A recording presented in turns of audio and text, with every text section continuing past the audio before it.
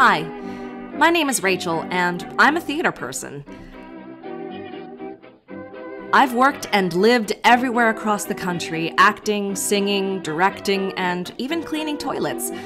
I moved to Harrisburg 2 years ago to work at Open Stage, a professional theater company that's been around going on 35 years. During this time of social distancing, we had some time to reflect on what it means to be a performer with no audience to perform for. As always, we hope to make lemonade from lemons and take time to reflect on the phenomenal artists that have become such an important part of our local culture and our community. This is Thank You 10.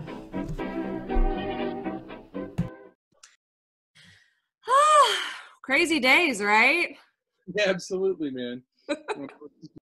I want to welcome our very special guest, Clark Nicholson, who is one of the founders of Gamut Theater, one of our neighboring theaters, just about 2 blocks away from Open Stage. Hi, Clark. Hello. What made you start a theater company? Well, we had worked for a lot of different theater companies. Some good ones, some not as good. But we learned a lot from all of those experiences. And while we were dating, even before we decided to get married, we sort of became business partners, Melissa and I. And we started talking about what we wanted to make so we could form a life around it. And what it was we wanted to continue to do theater. We loved that. And stopping that was not an option, but we wanted to figure out where we could have a home base to do that. We came up with the name Gamut because it's in, it's mentioned in Shakespeare's Taming of the Shrew. Gamut I am, the root of all accord, which is the musical scale from the lowest note to the highest note. And it wasn't that we were a musical company per se, but we did do a lot of different things. We did we did children's theater, we did classical theater, we did improv comedy, things like that. So I thought, well, let's get a name that has to do with doing a range of things. So that's where I came up with the name Gamut. Plus, I just like to say I run the gamut. So. Y'all actually worked out of Strawberry Square. Is that where you started? Yeah, we did. So Strawberry Square was very, very helpful in establishing what later became Gamut, because they took a chance on us. We didn't have any money for rent, and they said, look, we have a bunch of empty spaces, but what we'll do is we'll work out a thing with you where you can produce regularly. You can't modify this space, but it's a nice space. You produce regularly, and you give us a percentage of what you make. And, some weeks that was $40, and we'd give them 20% of that, they'd give them their $8. So eventually our situation with Strawberry Square was getting to a point where we loved them, but they were not gainfully renting that space at the amount of money that they needed to. Then at that time, Brad Jones had come in as CEO at Harristown over Strawberry Square, and he came to us. He said, hey, look, I understand you're looking around. I understand why you're looking around. But there's a space right across the street from us that is empty, and we want to make sure that it's used in a good way, and would you be interested in having a look at that? And I'm like, okay, I'm pretty much sure that I want to move out of downtown Harrisburg, but let's go have a look at it. And we went in it, and it just blew me away. And Melissa started crying because she loved it so much. And as we were showing the realtor, and Brad, who was walking around with us, said, Melissa, you've got to develop a better poker face. You're an actor and a director, a producer. You're a theatrician, so you do it all. But what is one of the projects that stuck out to you over the last 20 plus years that you've been able to work on here that sticks out in your mind as a special experience? I think the central thing, I won't talk about just one, but just the ongoing Free Shakespeare in the Park that we've been able to work on is something that That is really magical, man. Every year it happens. Just because it's not just like a show. It's really like this festival event, that we put our time into, and we really kind of go and live out at Reservoir Park for a couple months, and and we get to know folks from the neighborhood, and people from all over come up to that park, which they did not do at all, when we first came to town. As a matter of fact, that park was abandoned when we first got to town. It was, Really? yeah, it was an overgrown field, man. There was nothing there except for some falling apart roads that people would drive up into to go buy drugs. I mean, that was it. Yeah, it was a crazy thing, man. The first one, it was pretty. I mean, all the rest have been something else, but that first one was legendary. The city had put a lot of money into making Reservoir Park nice again. They hadn't made the playground that's down there now, the playground. Yeah. And that had to be really, really terraformed. So they said, we're going to have to dig out a whole bunch of dirt over here. And so I was watching them do it, and I was trying to do Midsummer Night's Dream with no budget. And so I said, hey, could you get that bulldozer to take this dirt over to the band shell?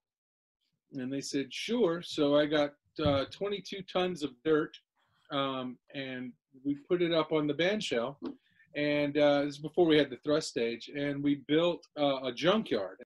We came up with $200 for the entire budget, and we used that to make a black curtain that covered the entire proscenium of the band shell. That was Athens at the beginning. And so we were there, and we brought out our stereo system, and we used a lot of, alternative music from the time. And it was the Replacements' "Anywhere Is Better Than Here" was my song for leaving Athens and going out into the wilderness. And so as that happened, you heard Paul Westerberg just scream, ah! And I always said that scream was the beginning of the Harrisburg Shakespeare Company. That you got to reprise your role as Puck, I think 2018, summer of 2018? Yeah, Tom Weaver talked me into that. And he said, no, I have this great idea. And he said, Puck is your age, and I wanted to reflect Harrisburg, and to be quite honest, our homeless population is a significant portion of our community. All the references in the show to "I am invisible, we are invisible," are literally true when it comes down to a lot of these homeless people and things like that. So when I said I am invisible, I walk through like a homeless person walks through, and everybody sort of ignores them. Okay, so you've done a ton of Shakespeare in your life. Over the years, have you developed a favorite Shakespearean curse word or insult? Yeah. Splud. Splud. S apostrophe BLOOD exclamation point in every case. And, it's short for "by his blood," right? It's like a blasphemous curse. Splud, you would face me? Hey, you want to hear a Titus Andronicus story? More than anything, it's my favorite Shakespeare, actually. So I was playing Titus, and it was towards the end where you come out in the chef's outfit and the whole deal to serve up the pie. Spoiler alert, yeah. My hand was cut off, so it was all bound up. And so I'm getting ready to go out, and Abby Van Andel, who plays my daughter Lavinia, comes running around the corner, and her dresser wasn't there to get her ready to go on. And so she comes running around with her veil that she has to wear between her two stumps because her hands are both cut off. So her veil is between her hands. And she comes running. We're about to make an entrance. She's like, can you help me? Can you help me? I don't have any hands, and I have to put this on. And I said, I only have one.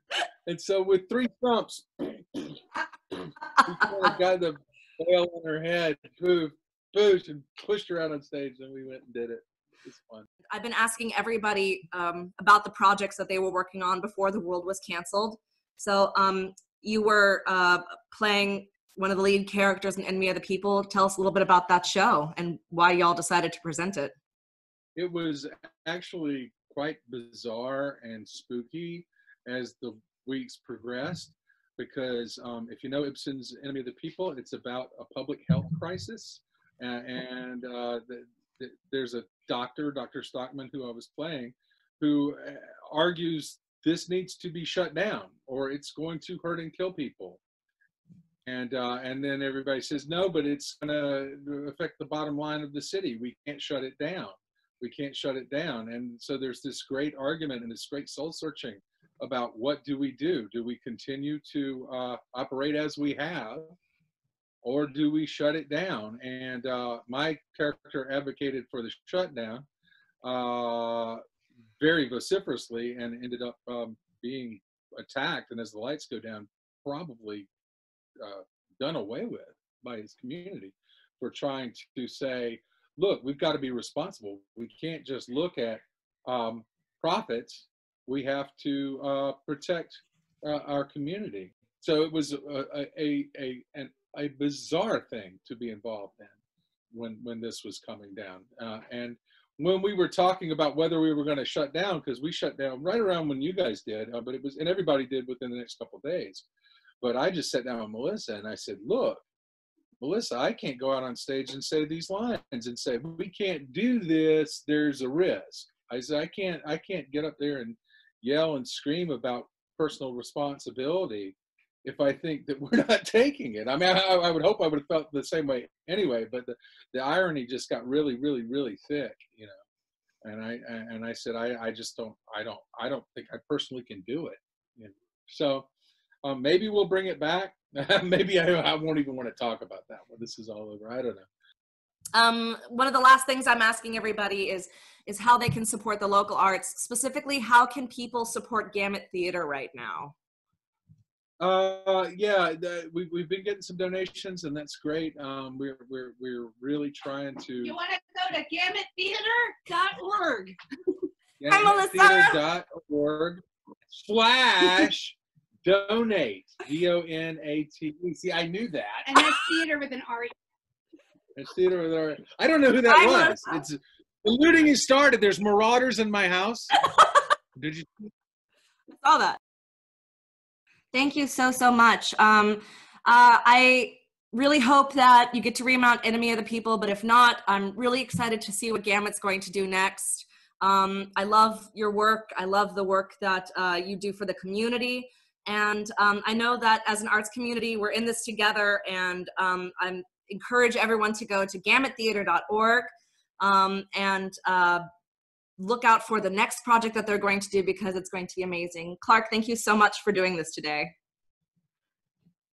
I can't wait to see you guys as well. We'll see you when this is over. We will. All right. Thanks so much, Clark. Have a wonderful day. I'll see you soon, hopefully outside of the virtual world. Yeah, that's right. Love you. Be good. Love you. Bye.